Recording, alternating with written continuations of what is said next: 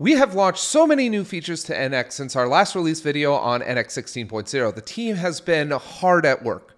We've got so many new features, we can't even cover them all, but we're going to highlight all the major ones we've released since NX 16.0. And this coincides with our launch of NX 16.5, which is just released today. So go ahead, y'all, and start running your NX migrate commands, get yourself to NX 16.5, and I'll catch you up on all the major new features you're getting.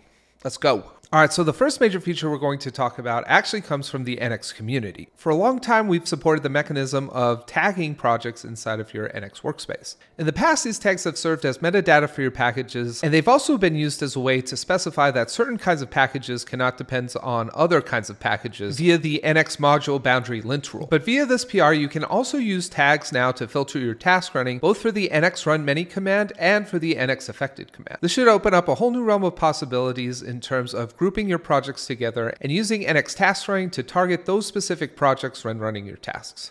Up next is a whole slew of updates to our NextJS support. React server components are here, and so is the NextJS app router. Our latest version of NX includes new generators and executors for the latest version of NextJS, as well as updates to our with NX Next.js plugin. This plugin is going to let the Next.js builder find the rest of your packages inside of your NX workspace. And we made sure that this is going to work for both integrated monorepos that are using the Next.js executors we provide, as well as if you're using a package-based approach and just running nextdev via a command. There's also a new turbo option to enable the new experimental turbo pack bundler. This will work with your NX serve commands out of the box. We've also launched the new Next.js standalone preset. You can use this preset by running the command npx create NX workspace with the -- preset set to Next.js standalone. If you can't remember that, you can just find it in the interactive prompts when running the npx create NX workspace command. We've also added a couple of videos over the last few weeks showing Next.js development inside of an NX workspace, so be sure to check them out if you haven't already.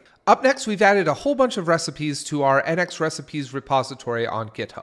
The new recipes include Fastify plus Mongo, Fastify plus Postgres, Fastify plus Redis, Next.js and TRPC, Remix, and Serverless, Fastify, and PlanetScale. Go check it out at github.com/narwhal/nx-recipes. And while we're here, why don't you go ahead and like this video and subscribe to our channel, and let us know in the comments if there's any other recipes you want to see or any of the recipes that exist right now that you'd like to see a video of. Up next, it's Angular. Angular has continued their pattern of adding interesting new features in the next Angular major version, Angular 16. NX version 16.1 includes support for this new Angular version, including migration scripts to automatically fix any breaking changes that Angular 16 brings. And in case you missed it, NX now supports all LTS versions of Angular. This means you can update your NX version without necessarily updating your Angular version, which is a great option if you just want to get all the newest stuff from NX without bringing in any changes to your built artifacts that comes from the new major Angular version. Up next is new NX support for Verdaccio.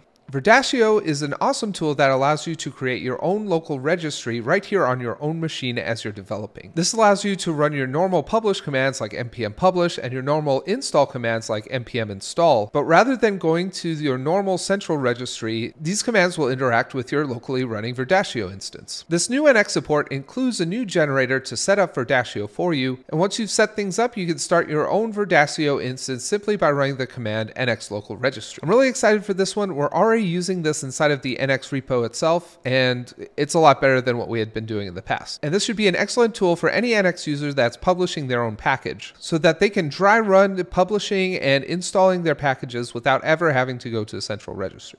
Up next is a new feature we added to NX to allow you to create your own CLI tool. In the past, we've supported what we've called presets, which is a modifier you can use on the create NX workspace command. For example, the Quick NX project supported a way of creating a new quick workspace using a Quick NX preset. However, we really didn't want to brand these things as being an NX workspace. Rather, we wanted to create a tool where project owners could easily create their own CLI tools that weren't necessarily branded as being an NX workspace. So we've now added to the NX plugin package a new create package generator. This will allow you to use the same rich CLI tooling that NX provides, but now rather than running the command npx create NX workspace preset equals quick NX, you can now rename that to be whatever you want. For example, npx create quick app. I'm super excited for this feature especially. I've been pretty vocal in the past about how much I love the NX generator API, and I really hope we see some of these projects really use this tool without the NX branding getting in the way. Next up, we added a new input type called external dependencies that you can use to specify a set list of external dependencies that should factor into the inputs for a specific task's hashing. By default, NX has always taken a defensive stance here to always include all of your packages when determining the hash for running a command. This new input type allows us to further granularize our hashing so that the NX caching is as correct as it can be. We've got a lot of inputs now, so be on the lookout for a video coming out soon explaining all the different input types and what they do.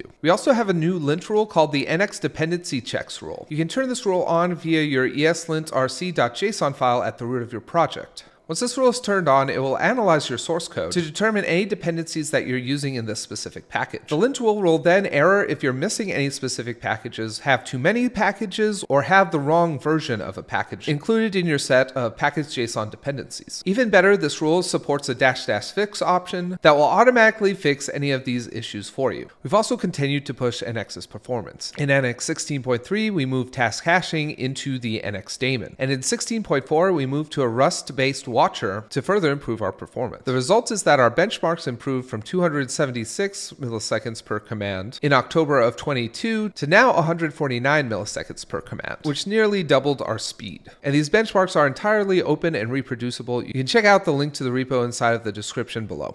Up next, NX Console got a new coat of paint for both the VS Code and IntelliJ versions. As part of the redesign, we also moved all the web views inside of the plugins to the Lit framework. We did a video and an article on this. If you haven't caught those yet, you can check out the links in the description below. And last but absolutely not least, there's a new NX changelog on our nx.dev website. The changelog highlights especially deprecations across major versions, and it's also going to highlight some of the content that we came out around features for the specific versions. Updates for the major versions are also going to include any breaking changes that were included with that major version. This is also linked to our GitHub releases, where you can click to any link and see the full changelog in detail for all of the features, bugs, and breaking changes that were included in that release. You can find the changelog at nx.dev/reference/changelog. I'll also make sure to throw a link in the description below. Whew.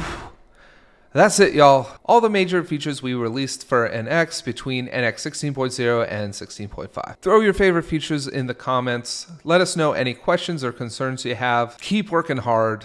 We're here working hard right alongside y'all. And we'll see you in the next one. Peace.